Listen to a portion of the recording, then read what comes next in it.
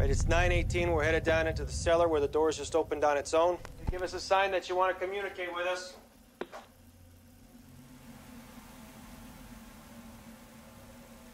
Nothing.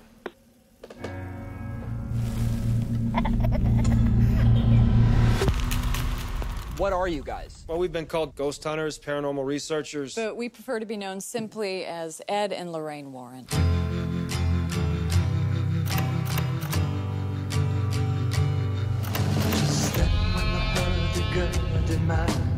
There's someone here that would like to talk to you. There's something horrible happening in my house.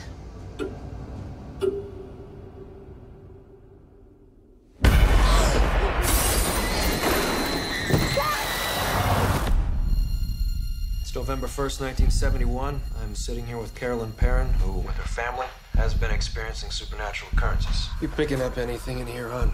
Something awful happened here, Ed. What is it?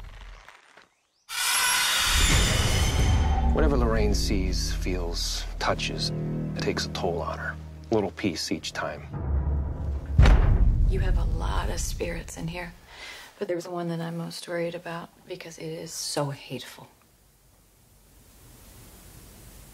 Look what she made me do.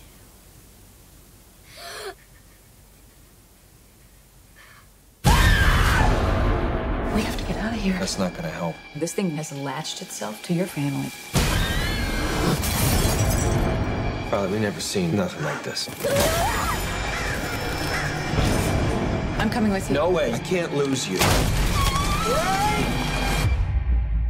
There's a lady in a dirty nightgown that I see in my dreams. She's standing in front of my mom's bed.